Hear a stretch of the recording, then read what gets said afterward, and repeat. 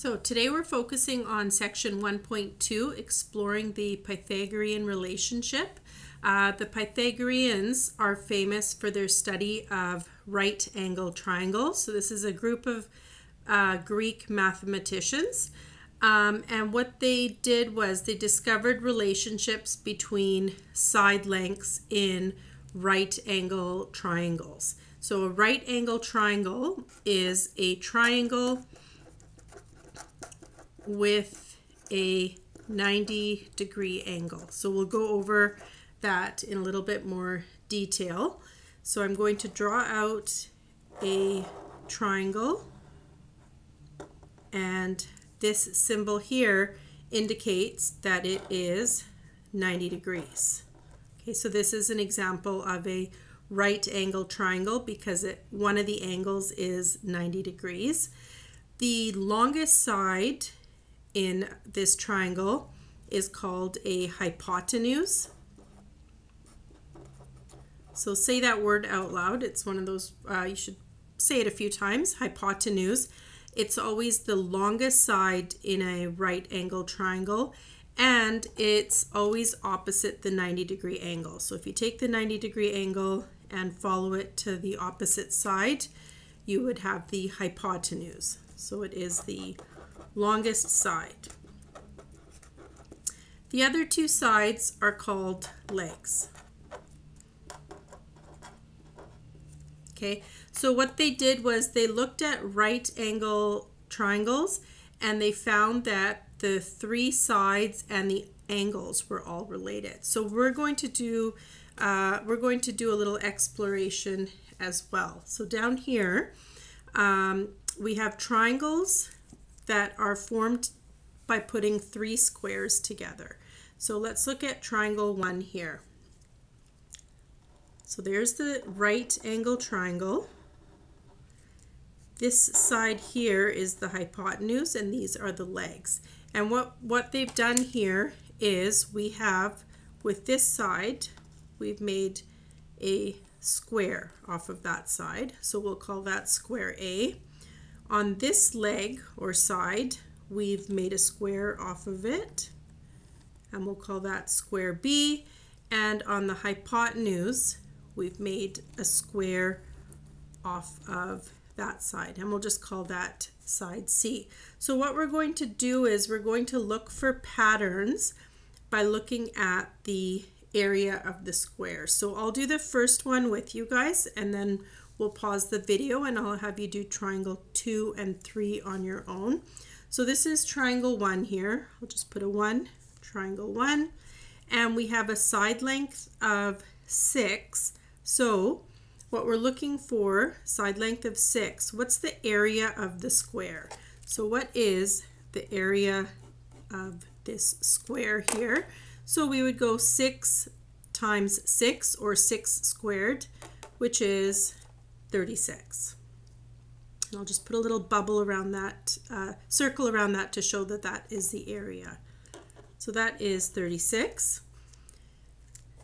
Square B, so we have a side length of 8. So if we want to find the area of this square, it would be 8 times 8, or 8 squared, which is 64.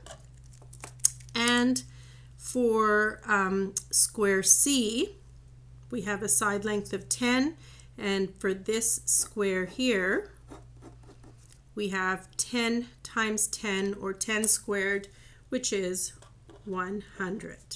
And is this a right triangle? Yes or no? So that's what this question here is asking. And because it has this symbol here, we can say yes, it is. So what I would like you to do, I'll pause the video, and I would like you to try triangle 2 and 3 on your own.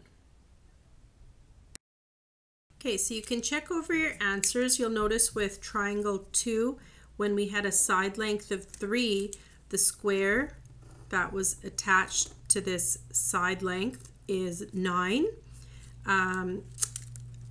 This leg here that has a length of 4, if we look at the area of the square that's attached to it, it is 16. So this was 9, this was 16, and this area here is 25. And yes, it is in fact a right triangle because it has the 90-degree symbol. And in triangle 3, we had an area of 25. Here we had an area of 49, and here we had an area of 100, and it's not a right triangle because there is no 90-degree symbol. So the Pythagorean relationship, if you look here, 36 plus 64, if you add the two legs together, you get 100, right? And it is a right triangle. In triangle number 2, 16 plus 9, if you add the two areas together, you get the area of the hypotenuse, and it is a right triangle. In triangle number 3, if we add the area of the two legs,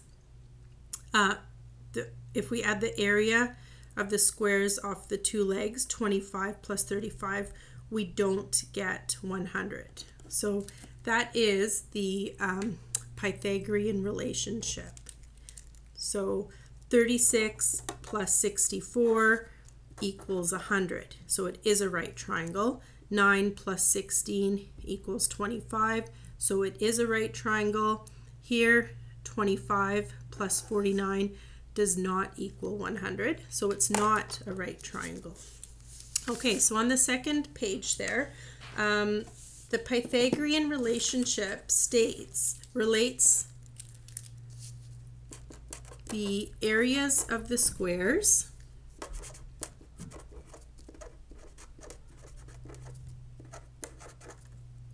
on the three sides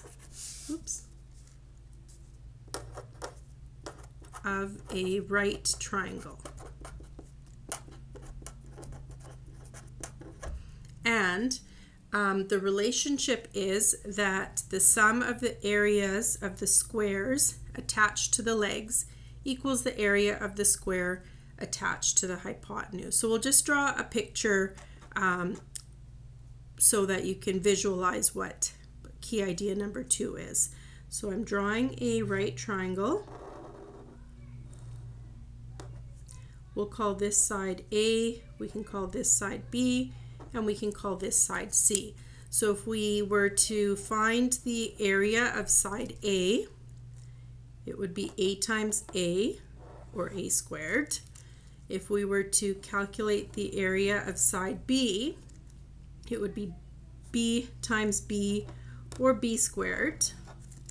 And if we were to calculate the area of side C, it would be C times C, or C squared.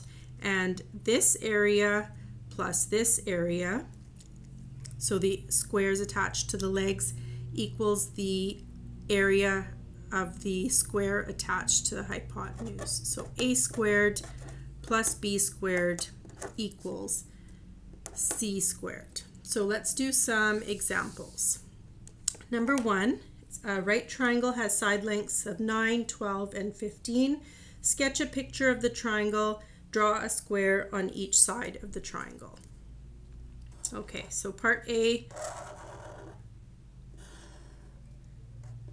So we know that the longest side will be 15, and I can make this 9 and this 12. So you always know to make the longest side the biggest number. So this would be my 90-degree angle because it would be opposite the hypotenuse. I want to draw a square off of each side and find the area of each side. So this one here would be 9 times 9, or 81 centimeters squared.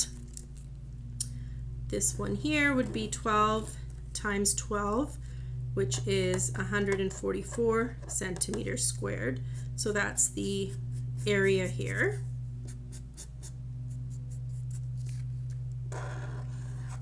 And this area here,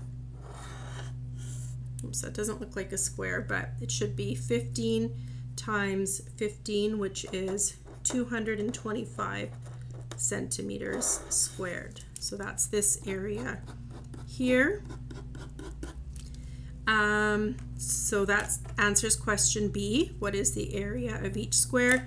And question C, write an addition statement using the areas of the three squares. So what we're showing here is 81, so this is step C, 81 centimeters squared plus 144 centimeters squared equals, if we add them up, 81 plus 144, it equals 225 centimeters squared. So that is our addition statement. Okay, so in this next example, we're on the third page now. We have a triangle. Now we don't know whether it is a right triangle or not. So we're going to use the Pythagorean relationship to prove whether or not it is. It has side lengths of 5, 7, and 9 centimeters. So what I'll do is I'll draw a triangle. I'm not going to put that symbol in because I'm not sure if it's a right triangle or not.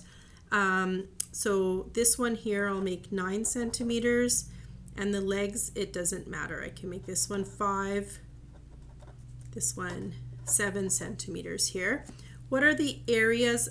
So in question A, what are the areas of the three squares that can be drawn on the sides of the triangles? So this one here, I'll draw a square off of this leg, and I have an area of 25 centimeters squared. Just put a circle around that. Sometimes it can get confusing with the side length and the area, so I always like to circle my areas. With this leg here, I'll draw a square as well, and I know that the area is 7 times 7, which is 49 centimeters squared. Put a circle around that. And this last one here, the hypotenuse, this area is 9 times 9, which is 81 centimeters squared. Okay, so I've done the work here. Question B, is the triangle a right triangle? Explain your answer. Well, let's see.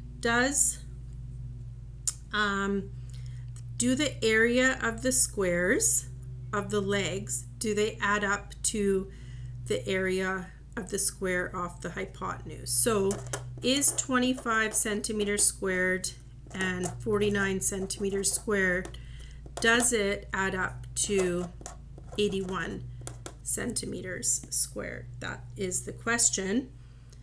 So, so we add these up. 74 centimeters squared, and we have 81 centimeters squared. So it is not a right triangle. So not a right triangle. It's still a triangle, but not one with 90 degrees. Okay, so I'd like you guys to try these examples here down below on your own, and you can check your answers with me.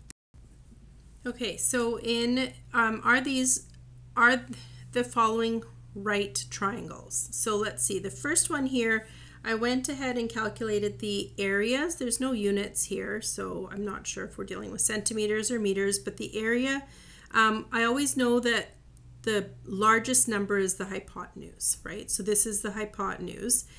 These areas here, I calculated this one here to be 9 and 16. So does 9 and 16 add up to 36? That is the question. Well, we know that 9 plus 16 is actually 25, so it does not equal 36. So this is not a right triangle. Okay, in the second example, we know that this is the hypotenuse here because it's the largest number. So do these areas of the legs add up to 400? So is 144 plus 256 equivalent to 400? And if we add those up, we get 400. So we can say, yes, it's a right triangle. So that's the key topic that you'll be exploring in section 1.2. And I wanted to just finish off with this last example here. It's a little bit trickier because sometimes I give you the side lengths, sometimes I give you the area. So the question is asking, what is the length of the side indicated below? So we're wanting to calculate this side here, which is the hypotenuse, right? Because it's opposite the 90 degrees. Well, I know that this area for this square, and I know it's the area because it says centimeters squared, is 17.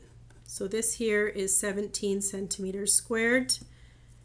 For this triangle here, for this square here, I know the side length to be 8 centimeters, so I have to calculate the area. 8 times 8, 64 centimeters squared. I'll just put a circle around that. And we know it's a right triangle, so we know that 17 plus 64 will give me the area for this square here. So we know that 17 centimeters squared plus 64 centimeters squared equals 81 centimeters squared. So we know that this square here is 81 centimeters squared. We're almost done. But what we're looking for is we're looking for this side. So this is a square. What times what gives us 81? So we're looking for the side length, and you should remember how to find the side length. We can just take the square root of 81 centimeters squared, which gives us 9 centimeters. So the length of the side here is 9 centimeters.